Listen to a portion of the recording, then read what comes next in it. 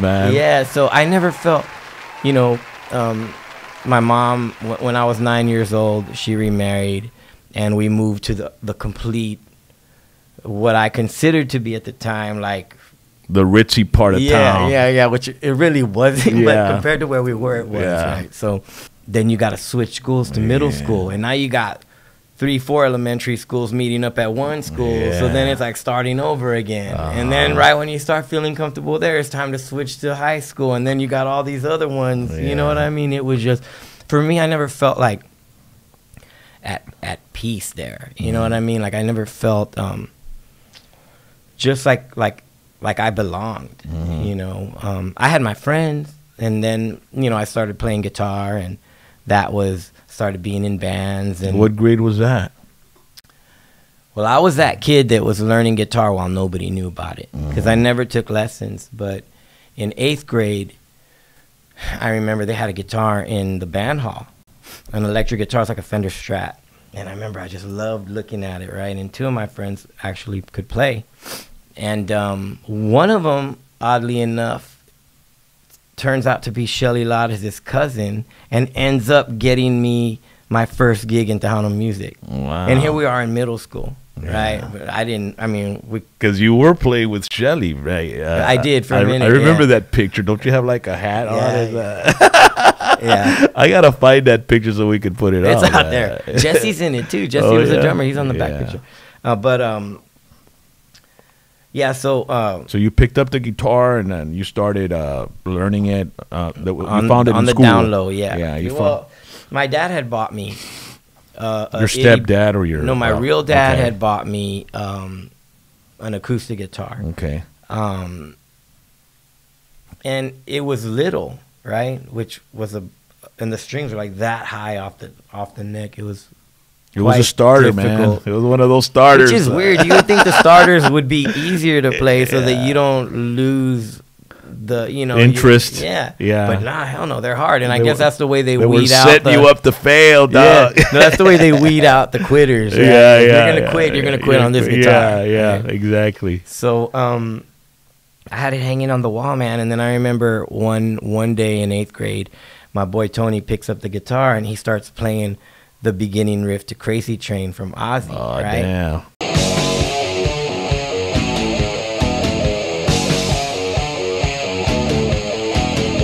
And I know notes, like because I'm already reading music and writing music, but in a band context, marching band, concert band context. So you were involved in the band in school then? Yeah, in middle school. That's when I started. In 6th grade, I started learning how to read and write music. 6th grade, 7th grade, 8th grade. In 8th grade, when we were, the older kids in the band, my boy Tony picks up the guitar, and being a fan of Ozzy's or whatever, he started playing the riff to Crazy Train.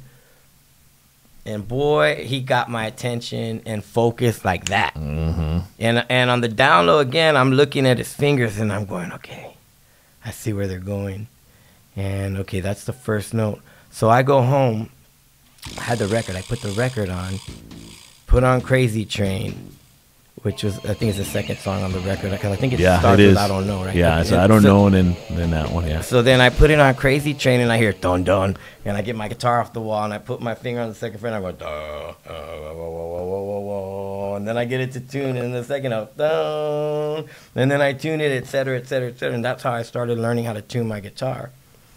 That day I was playing don don don don don don don don don because I saw Tony play it, but I never said anything to anybody, and I must have driven whoever was walking by my bedroom crazy, because I would just play what I was learning over and over and over and over and over again.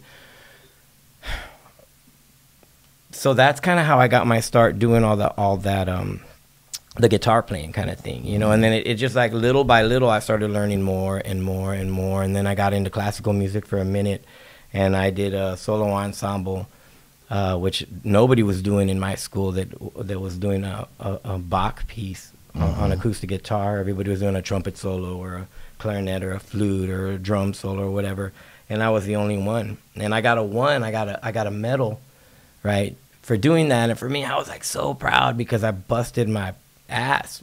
Like, every day after school, I'd go home and I would read the music and learn how to do it. Completely wrong technique, everywhere, but I was getting the song right. And I was playing the notes the way they should have been played. And this was before YouTubing and all that stuff. So it's like I had no idea. All I had was the sheet music in front of me, which was 6 pages, front and back. So I had to find the notes and figure out how to play them myself, right? So I would do all that. And then I got the medal, and I was supposed to go on to state, and my name wasn't on the list. And my band director had done it on purpose because he got pissed off because I quit marching band to focus on jazz band. And he said he really needed me to play the B-flat horn in marching band. I was like, I don't want to do it anymore. So out of spite, he didn't turn in my name when I got the medal for number 1. And I was like, what happened? And he was like, oh, you know, no big deal. And I was like, man, fuck. You know, I just, you know, I started having problems with authority figures after that when I couldn't trust anybody. You know, and you got out of the marching band, or what? What did you do? I quit my 11th grade year so that I could focus more on my guitar playing. And plus, it just wasn't my thing, man. I wanted to be in music, and I was thankful to my instructors and directors and all of those guys. How was the band scene in San Antonio around that time? Was there a lot of bands, or was it, you know, what was was there a lot of Tejano?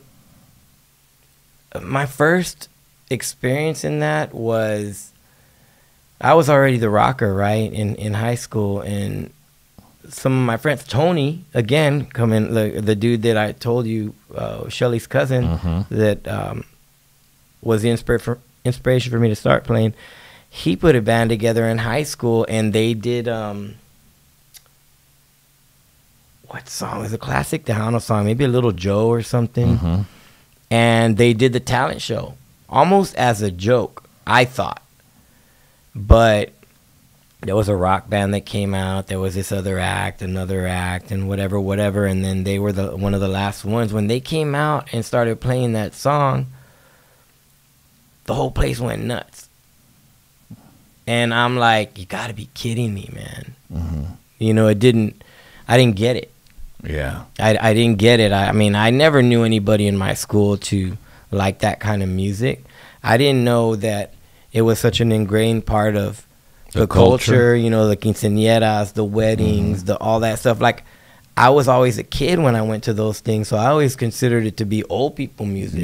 You know what I mean? But then here they are in high school playing that stuff, and all the students get up, and whether it was to be funny or whatever, it brought everybody together. You know what's interesting about that is, while you were seeing that and you were thinking that, Selena was doing that. Yeah, this in was another in part of this was 87, of the state, you know, 87, 87.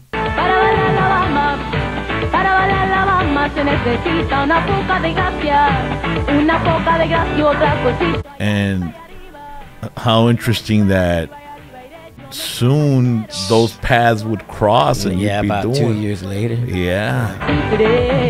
Bamba,